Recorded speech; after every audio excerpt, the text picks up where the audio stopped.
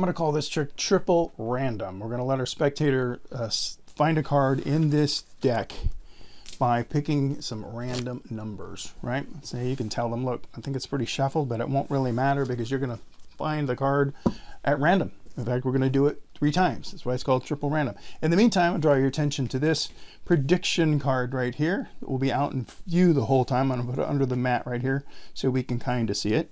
And we'll ask our spectator to roll the dice when they're ready. We can roll them a few times to make sure that there's nothing funky about these dice, and they will decide when they've rolled a random number. Let's say they do that right now. Here we've got 6, 6, and a 1.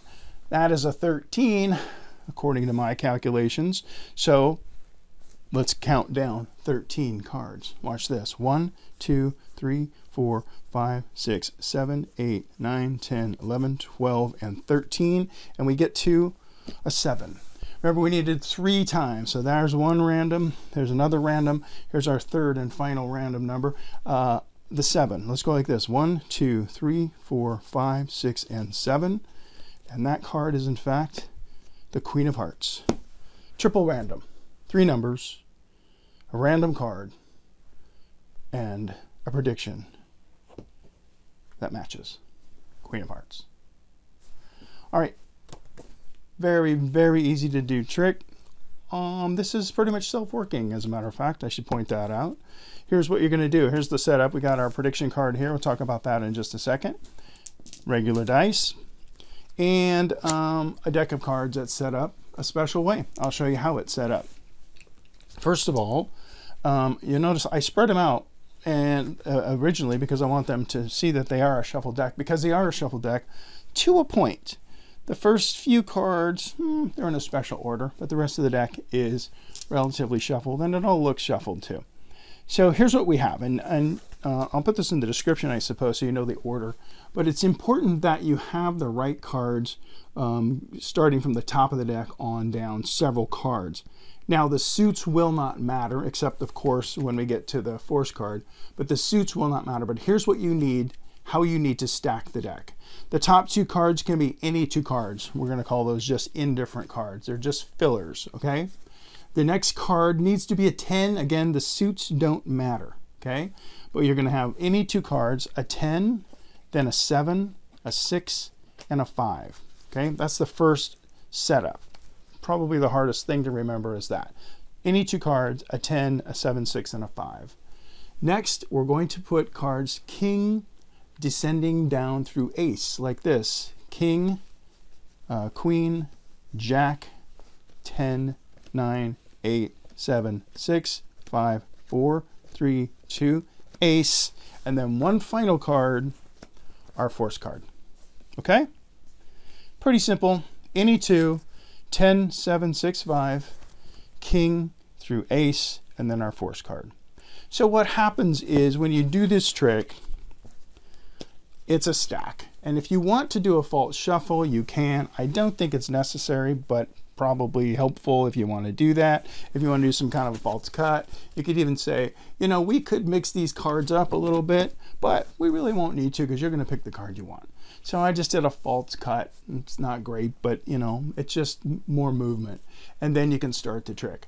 So you can do it that way if you want to. I don't know if you absolutely have to. You can actually do some of these bold false cuts too while you're talking. Sometimes I'll do this while I'm talking to somebody, and I'll just be cutting the cards like this while I'm talking, and just the movement behind them, in the background, looks like I'm mixing up the cards when in fact I'm not. I'm putting right back together. It's a very bold false cut. I'm taking this and going like this, and then I'm doing this, and most people don't even notice. But anyway, if you have a fancier false shuffle or false cuts, use it or not.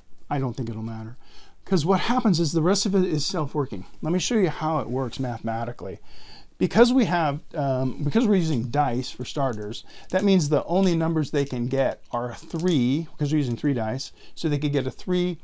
That's the lowest number they get. The highest number they're going to get is an 18. And that's really important because that's where we want to direct the spectator to the force card. It works like this. When they roll a low number, let's say a 3 through 6, 3, 4, 5, and 6, we're going to consider that a low number. You do it slightly different than if they roll a 7 through 18, but it's hardly noticeable. I'll show you what I mean. when they roll, let's say they roll a 3, in fact. If they rolled a 3, when we go to count down the cards, we're going to go 1, 2, 3, and we're going to land on that 10. And that 10 is really important because that 10 is going to take us to the next random number, right?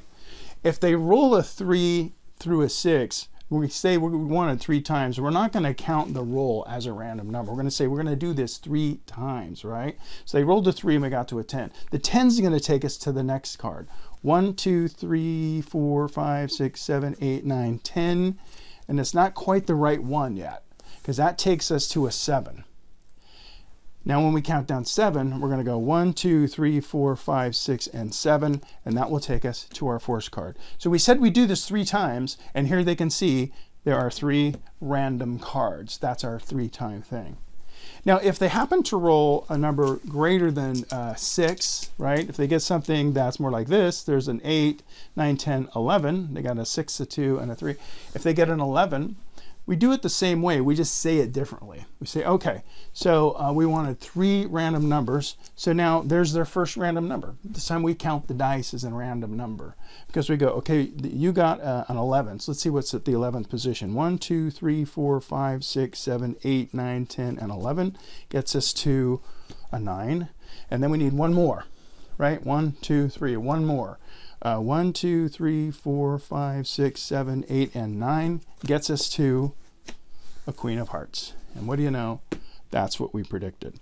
So again, it's just because of this stack that it works. You just have to remember that sometimes you're going to say the dice is the first random number, and then we need 2 cards, or you're going to say, here's 3 cards, there's our 3 random numbers. Nobody notices it. Doesn't make any difference. So as long as you have the setup right, 2 indifferent cards, a 10, 7, 6, and a 5, and then king through ace, followed by whatever card you want to force, then you too can do the random prediction. Easy to do, fun to do, and quite mystifying if I do say so myself.